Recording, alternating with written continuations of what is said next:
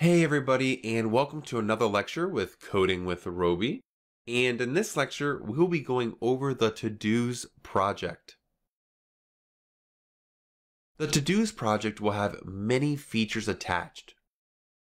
For the To-Do project, we'll be having two separate tables created in our database, one being a table called Users, which includes an ID, an email, a username, a first name, a last name, a hashed password using bcrypt encryption, and a isActive column. Our other table will be a table for our to-dos, which will have an ID, title, description, priority, complete, and a foreign key column of owner ID.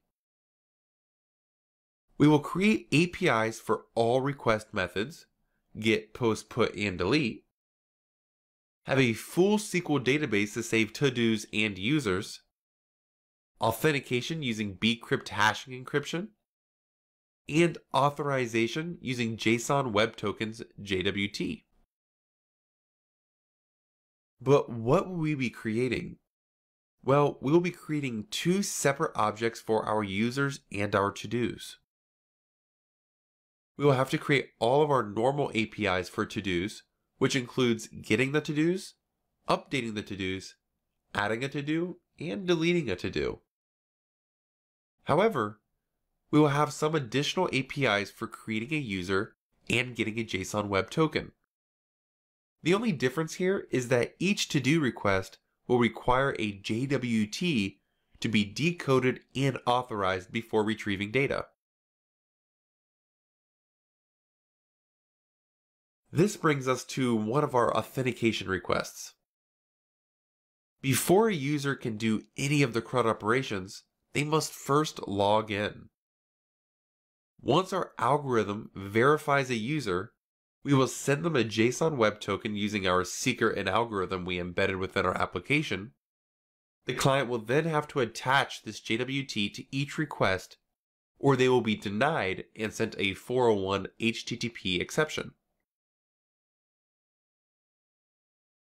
Now in the To-Dos project, we will see a real production-ready development that includes authentication and authorization.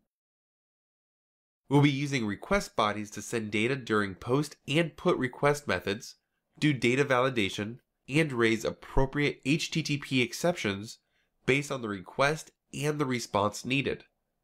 Our APIs will not only have these, but more APIs as well.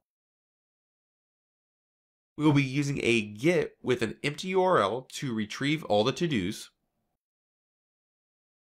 GET with a to-do ID as a path parameter to get a specific to-do after validation of a user is complete, PUT with a to-do ID path parameter and a request body of a JSON to-do to update a specific to-do after validation of a user is complete, POST with a JSON request to-do to add a to-do after validation of a user is complete, and delete with a path parameter of a to-do ID to delete a to-do after validation of a user is complete. So once again, we will cover all CRUD operations using authentication and authorization. This wraps up this lecture on the To-Do project overview, and I will see you in the next video.